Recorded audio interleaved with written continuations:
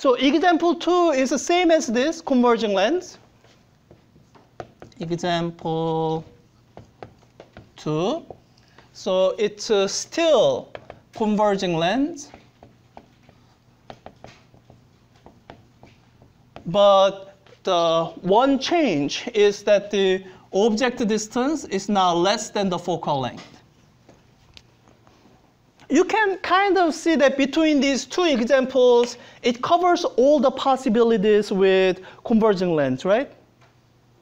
Yeah, at least when you have real object. Okay, good. So let's do that. I have, let's see, how should I draw this? I think this is how I should draw it. So converging lens here.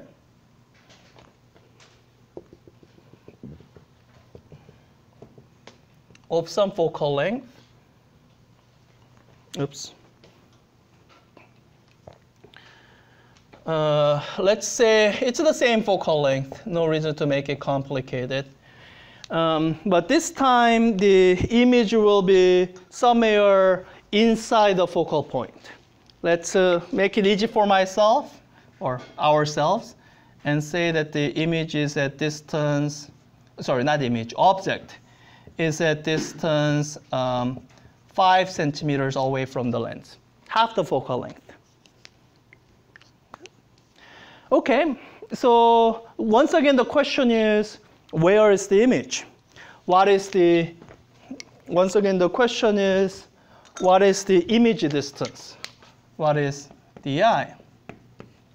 And what I would tell you, especially when you're starting out, is, when you're starting out, you have no intuition. This lens equation is a good equation to always fall back on. It will always give you a result that is meaningful in some way. You may have to learn how to interpret it, but it will give you an answer that you can use. So that would be my first recommendation. Use this lens equation and see what you get. Now, I could go through all the algebra, but I feel like I already did that already, right? All the algebra I did here, none of that depended on what these values were, right? Yeah. So I can say, all right, I'm just going to reuse this result. That's sort of one of the reasons to do things symbolically. And I can say my image distance is equal to f, the focal length times the object distance over the object distance minus focal length. That's equal to, plug in the numbers, 10 times 5 over 5 minus 10 centimeters. So I get 50 on the numerator and minus 5 on the denominator. So 50 over minus 5. Oh, I don't think I made it far enough away. That's fine. It's equal to minus 10 centimeters. Now, whatever do you think this minus sign means? It's on the same side of the object. You are thinking of maybe the location will be different, right? So that's a good intuition. So before, when this image distance was positive, it was on this side.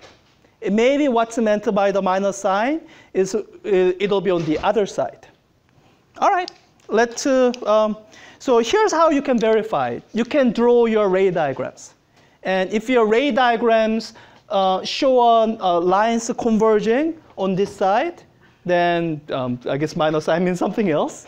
If the ray diagrams show the lines appearing to converge here, then that intuition was right. So let's draw the ray diagram and see.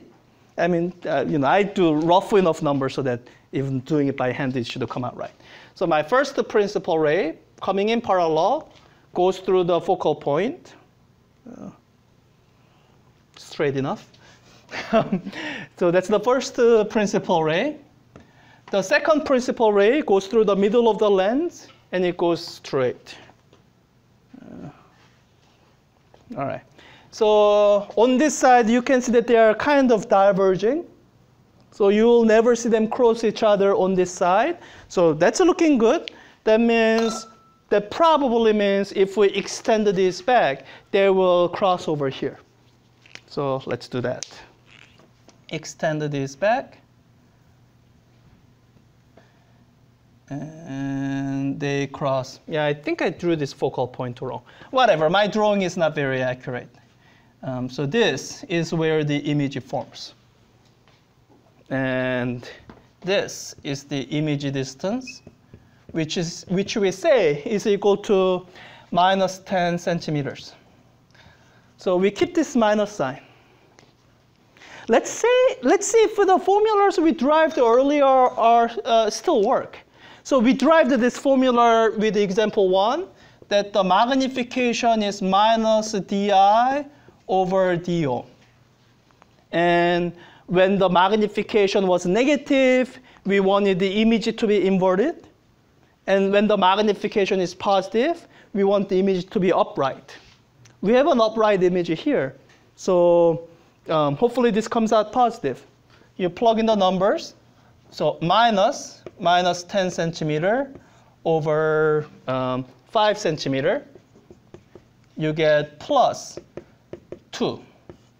I mean, here my drawing is once again not very accurate, but 2 seems reasonable within ballpark. Right? So yeah, so the formula that we derived here, this formula works for greater range of situations than we might have imagined at the very beginning. That's going to be a common theme with these formulas, because with a proper sign convention, we can extend the usable range of these formulas to things that you didn't even imagine.